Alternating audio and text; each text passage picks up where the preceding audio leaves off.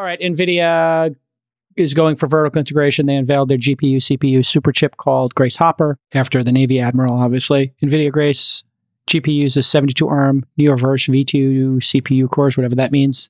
Each CPU can deliver up to 370 score on a spec crate 2017 int base, whatever that means. I'm sorry, I'm not familiar with all the benchmark tests these days. I stopped doing those. Is the peak of humor on the show. Go ahead, no, I mean, listen, if we're talking about Pentium chips, I could have kept up here, but I haven't kept up with this since the 90s. We're talking about the Intel inside Pentium chips. Yes, I did keep up with chip stuff. I'm sorry I didn't keep up with chip architecture. Yeah, no, I mean, when we got past gigabit, I stopped.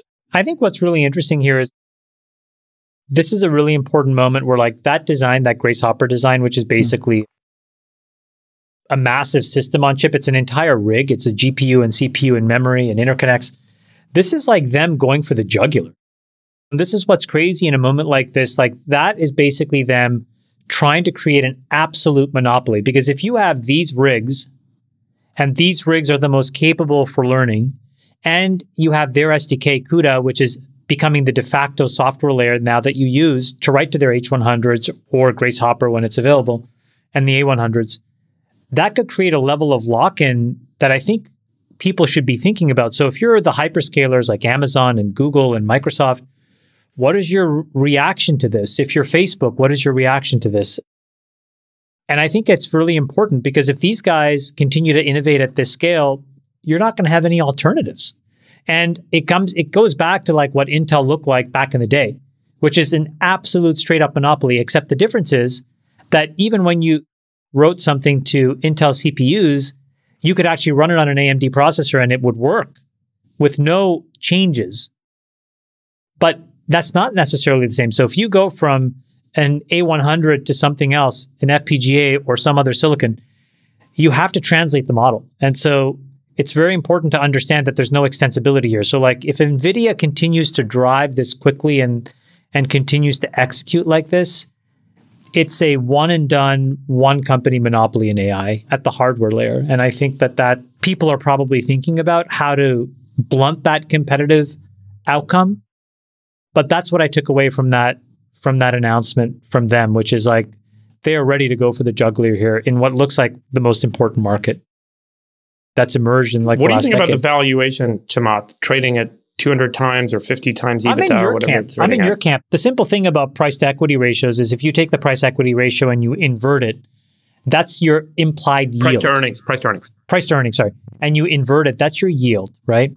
And so NVIDIA is yielding at these prices, I think it's somewhere like 2 to 2.5%, which is less than, and it's almost half of a typical 2-year bond.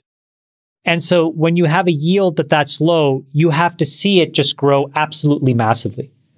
But there's this principle in capitalism, which is in order to grow like that, you're generating so much profit that competitors look at it and say, hold on, you don't deserve that much profit. I'm going to take some of that. Your profit's my opportunity. Your margin's my opportunity. I think the your margin is my opportunity is exactly what happens. So I think what I'm waiting for, Friedberg, is like in the next 2 quarters, if AMD, Facebook, Google, Intel, Microsoft, and Amazon don't announce something substantive, there's a very good chance that NVIDIA runs away with this. And I think that's very problematic. But in that case, that price is cheap. My bet, though, and it's a different version of your bet, but we get to the same outcome, is that I don't think that's going to happen because it's just too important. And so I think that everybody other than NVIDIA wants vendor diversity, right? You don't want to get locked into one person, one set of hardware, great, yeah.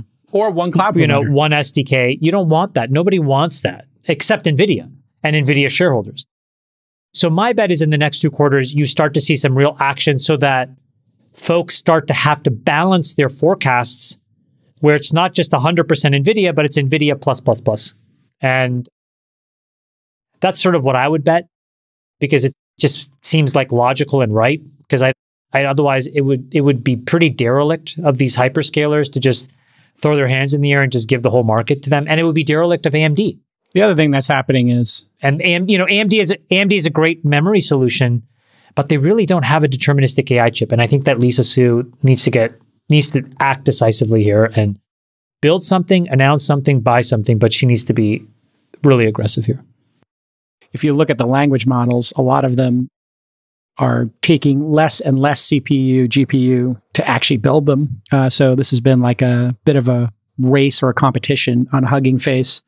I showed the leaderboard on another episode, maybe 2 episodes ago, but I've been talking to some of the people who are doing these language models, Chamath, and they said there's massive inefficiency. And so... Yeah. And by the way, the other thing that Friedberg mentioned, JCal, is also happening, which is like Friedberg, you talked about this, the atomization of these models is happening, I think, even faster than when you first brought that up. Yeah. So what took $2 or $3 million last year is now taking $200,000 just through software improvements and code improvements. Crazy. And now they're thinking... the other thing people are coming to is because of so much, what's the term, hallucinations that people are using? Because of the hallucinations, people are making narrower models that are deeper in legal or just, Stack Overflow, just core, or just a vertical in core. They take less GPU, but they get better results because you've constrained the data set, and that's resulting in, better outcomes. So I think this could also be where maybe people don't need as much GPU or CPU at the same time. So many people are going after it. So that could flip, where the demand could actually decrease because of software efficiencies or hitting some benchmark that's reasonable enough. What do you think, Friedberg? Look, I think as performance improves, as cost declines, like any economic model, there's a pretty nonlinear relationship with demand. So we'll find new ways to apply this technology. I think the demand's only going to go nonlinear. The other thing that's happening is people are starting to build, like Mosaic ML, they're building cloud-independent models. So you can take the same model, build it on your own proprietary personal cloud, not educate ChatGPT-4, not educate Bard, but do it with your own model. And then you can move it from parameter Azure. Reduction and fine-tuning seems to get to the point that we can run these things on small machines cheaply, quickly.